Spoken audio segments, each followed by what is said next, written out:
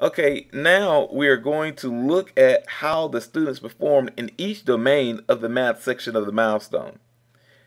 If you would notice, under each column head of each domain, there are circles.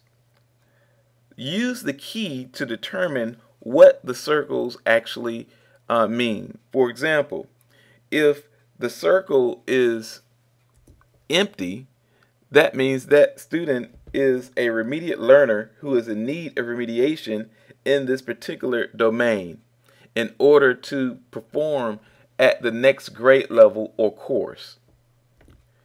The monitoring learner means that the student is proficient at the grade level but could be strengthened in this particular area. An accelerate learner means that the child has mastered this domain in his or her grade level and is fully prepared for the next grade level or course. Okay, now when we look at the norm reference score or the national percentile range, basically what this means is your student performance can be compared to other students nationally in math. A subset of questions in the end of grade assessment is from Terra Nova, a nationally normed achievement test. To interpret the student's national percentile range, one would say this student scored in the 59th percentile, which means out of 100 students, your child scored higher than 59 other students. If you see a DNA, that means that the child did not attempt those questions. If you see an IV, that means that those questions were invalidated for this particular student. Okay, now we're going to look at how the student will see their results. The previous slides was based on what the teacher will see. Now we're going to go into what the child will actually see in their individual score booklet. I say booklet because each child will receive a variety of pages that describes their performance. They'll receive an overall summary page, and then they'll receive an individual page based on each student's content area. Okay, let's look at it. This section shows the child's achievement level. This particular student was a level 3 proficient learner, and it describes what a proficient learner is and the score that the child received in order to be considered a proficient learner.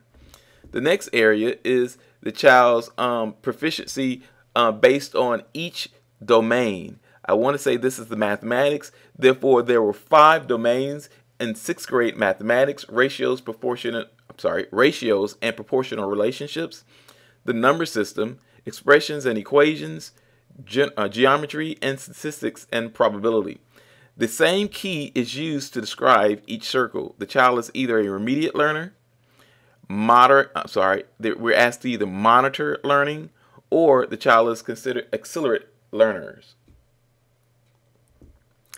Okay, this next slide will give you the actual summary of the child's performance in each subject area. What you're seeing is a view of how the child performed per content, their achievement level, and their scale score. A description of each achievement level is given at the bottom of the screen. There are 4 achievement levels that will be used to describe the student's performance.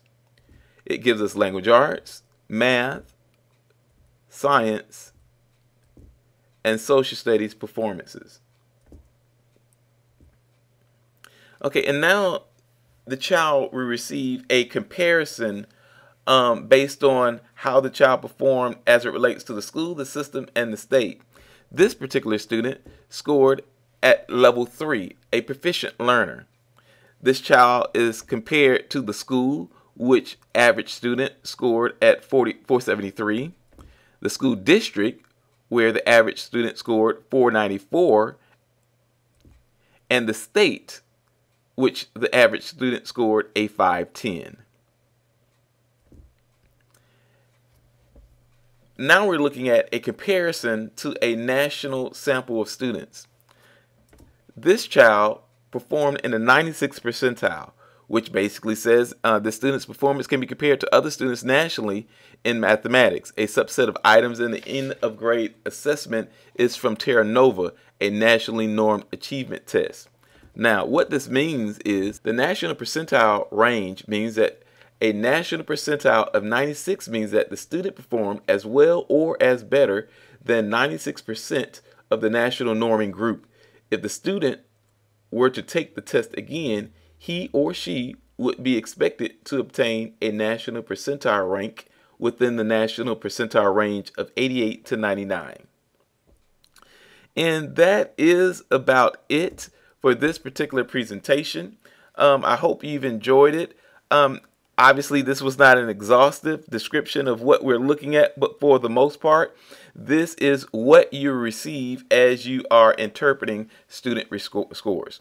Thanks a lot, and have a wonderful day.